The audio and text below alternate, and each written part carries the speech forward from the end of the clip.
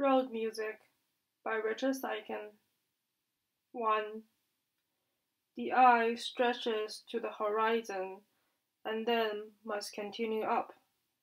Anything past the horizon is invisible. It can only be imagined.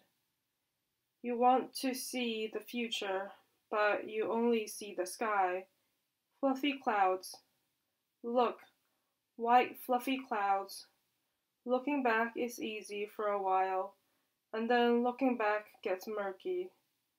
There's the road, and there's the story of where the road goes, and then more road. The roar of the freeway, the roar of the city sheening across the city. There should be a place, at the rest stop, in the restaurant, the overpass, the water's edge. 2.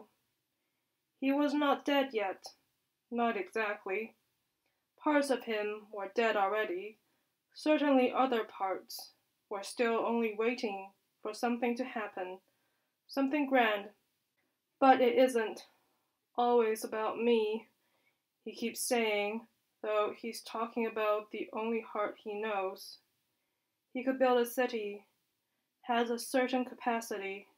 There's a niche in his chest where a heart would fit perfectly, and he thinks if we could just maneuver one into place, well then, game over. 3.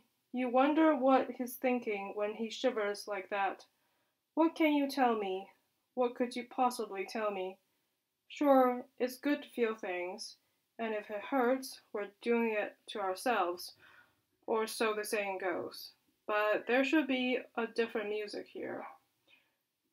There should be just one safe place in the world, I mean this world. People get hurt here. People fall down and stay down, and I don't like the way the song goes. You, the moon.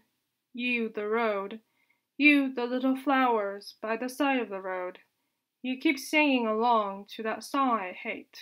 Stop singing.